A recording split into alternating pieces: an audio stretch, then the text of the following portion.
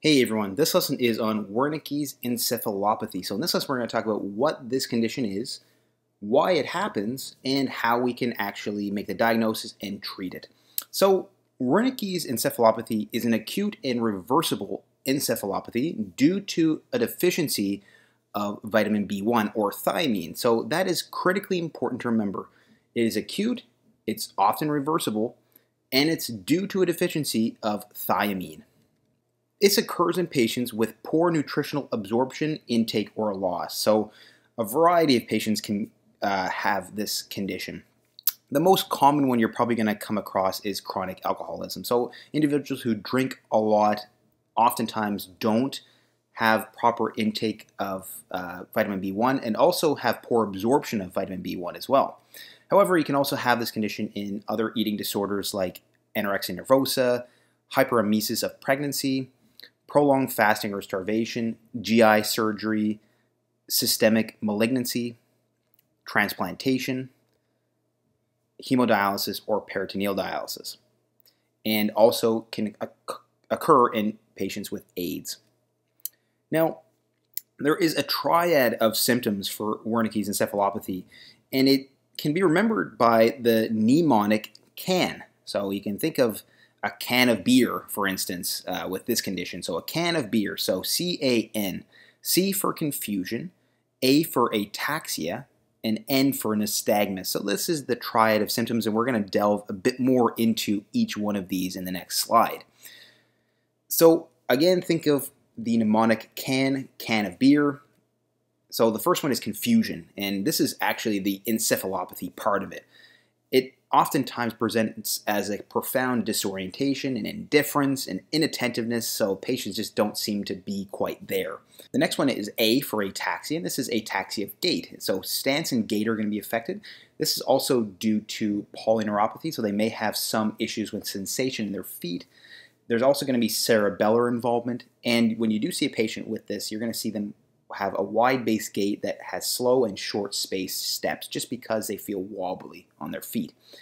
And N is for nystagmus, but it really entails a larger group of oculomotor dysfunction. So nystagmus is the most common, but there also can be lateral rectus palsy, which is usually bilateral. You may see conjugate gaze palsies, lesions, generally of cranial nerve 3, 4, and 6. So when you do get a patient to follow your finger with just their eyes to assess eye movements, you're going to pick up on some of these issues.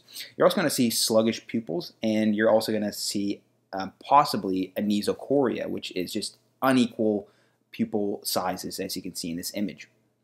And there are other issues with Wernicke's encephalopathy.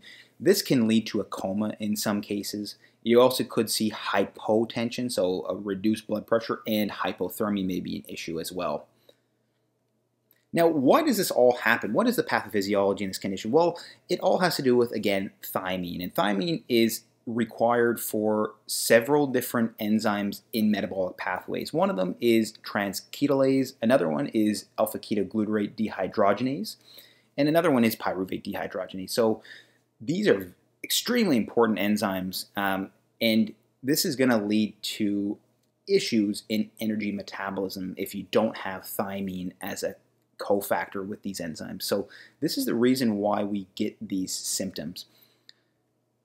Now, the treatment of Wernicke's encephalopathy is basically just to replace the thiamine. So we actually give high doses of IV thiamine, and we can do it higher amounts in the first couple of days and lower amounts later.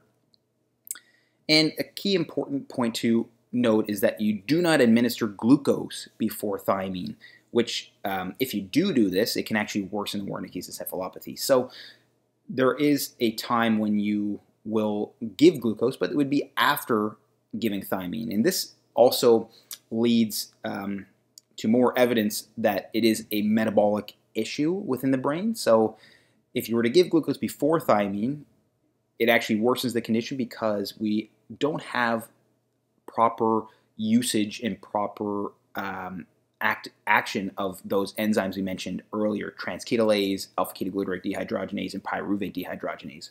So again, always give thiamine before glucose, never give glucose before thiamine. And what are some of the consequences of having Wernicke's encephalopathy?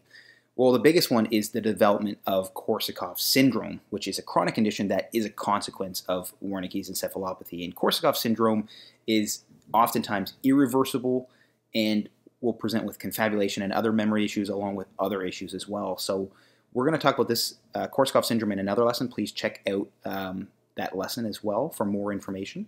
And if you also want to learn more about other medical conditions, please check out my other lessons as well. If you haven't already, please consider liking, subscribing, and clicking the notification bell to stay up to date for future lessons. And thank you so much for watching, and I hope to see you next time.